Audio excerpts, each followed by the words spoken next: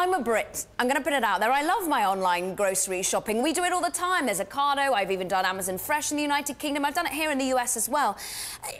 I'm surprised how little dominance, actually, online grocery shopping has in the United States. Yeah, it's a great point. I mean, in the U.S., it's a $1.3 trillion market, $1.3 trillion market retail.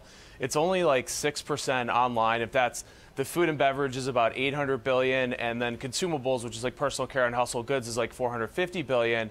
But yeah, it's only about 6% penetrated online right now. And what we saw in the UK is actually a great example of, like, we think adoption is going to continue to go up. And in the U.S., last year, about 12% of U.S. consumers bought grocery online, but interestingly, 20% of adults 25 to 34 bought grocery online. So, you know, when you draw the line out over 15 to 20 years, that older millennial cohort, we think, will drive online grocery in the U.S. And in new proprietary data that we have in the U.K., in January of 2017, 34% of UK consumers bought grocery online, and another third said that they were likely to. So it's like it's 3x the adoption of the US, but I actually think that bodes well for US adoption. The UK is just well ahead.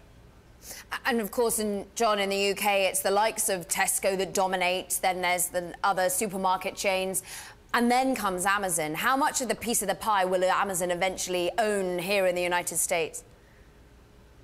Yeah, so yeah, your lead-in was exactly right. So we think it's the number 9 player right now in kind of overall in grocery, and we think it'll be number 3 by 2021. And the reason is they're attacking it in multiple different ways. Number 1 is through Prime, so there's 50 million Prime households in the U.S.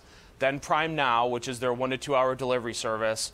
Then Amazon Fresh, which is their end-to-end online grocery solution, in addition to Pantry and the Dash button. And then they're also going physical with their Amazon Go store, which is in beta kind of in Seattle right now. And then they're also going to be doing grocery pickup. So one thing that we noticed last year, Amazon's overall global fulfillment grew 33%. But if you notice, grocery, some of these platforms that I just mentioned, we saw accelerating growth. What I mean by that, Amazon Fresh added 10 markets. They're at 20 at the end of 2016. They started 2016 with 10 total markets in the U.S. So that was a pretty big acceleration. And then Prime Now, in 29 markets in the U.S., it covers about 58% of U.S. GDP. And we think about 5 million Prime households bought goods on Prime Now in any given month last year. And the biggest selling items on Prime Now are groceries, personal care products, and household goods. So they're attacking it in multiple different ways, which they should, because it's just so big. Very quickly, John, who'll lose out? Is it Walmart?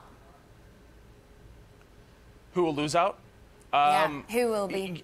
So Walmart's number 1 right now. We think they're going to be number 1 in 5 years. They have a huge lead. We just think Amazon will consolidate the space like they're doing in a lot of other verticals.